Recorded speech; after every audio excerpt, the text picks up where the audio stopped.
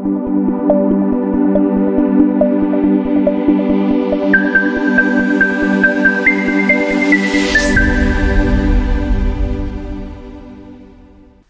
friends, welcome back to Nurses Nook and Corner YouTube channel. Today we are going to see one of the most important topics, seizure.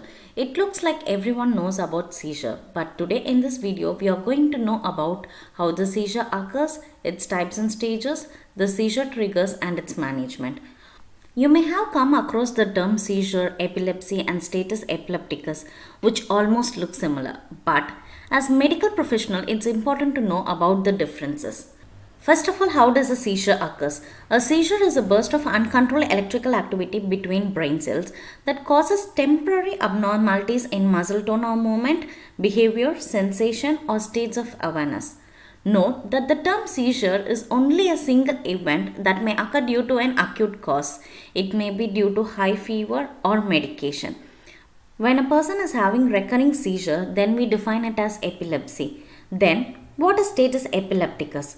A seizure that lasts longer than 5 minutes or having more than one seizure within a 5-minute period without returning to normal level of consciousness between episodes, then we call it as status epilepticus. Note that it is a medical emergency since it may lead to permanent brain damage or death. Now let's see in simple about the classification of seizure. The two major classes are focal and generalized seizure. As like the name, the focal seizure occurs only on the part of brain that is affected, and most of the time patient is awake and aware during seizure, which is called as simple partial seizure. If the patient is confused or awareness is affected, then we call it as complex partial seizure. Whereas in generalized seizure, it starts from focal seizure from one area and spread to both sides of the brain. Here the patient have impaired awareness. In this type, most of the time the patient experience absent seizure, also called as petit mal seizure, and tonic-clonic seizure, also called as grand mal seizure. Now let's learn about the phases of seizure, when it may occur and common symptoms. The four phases of seizure are prodromal, early ictal or called as aura phase, the ictal and the final post-ictal phase.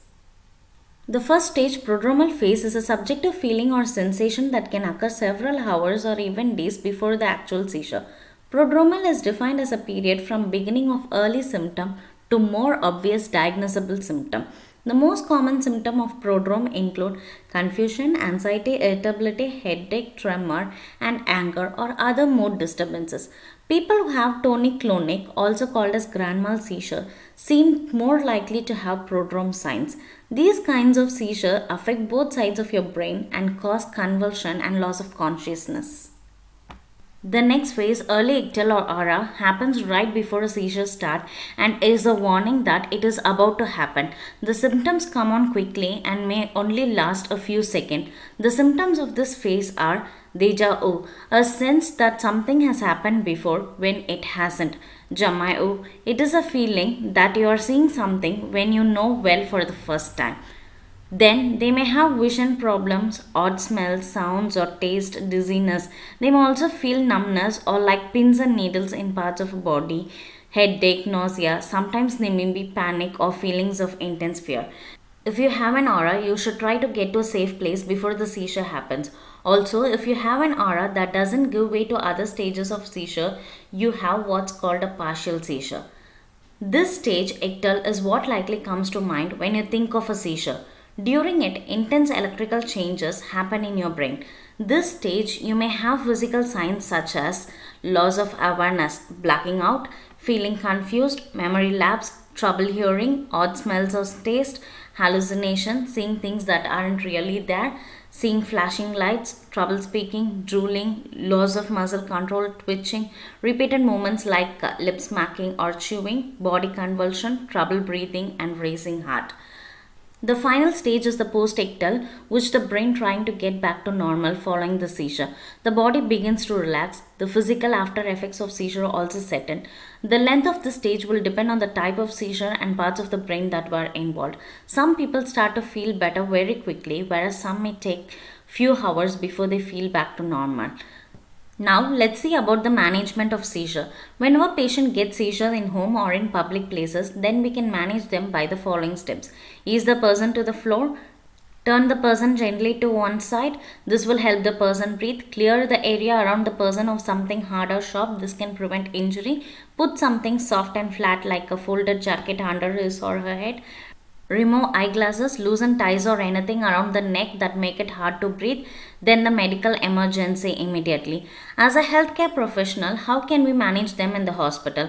We need to follow the same step till the seizure stops and observe the timing of seizure episode to confirm the type of seizure and also monitor how they behave during the seizure. Once the seizure is over, then immediately start to do an A to E assessment. Put them on oxygen if needed. Turn to the side, that is the recovery position. Connect to the monitor, blood glucose monitoring. Place IV to start medication. The first line of management involve lorazepam IV and midazolam IM.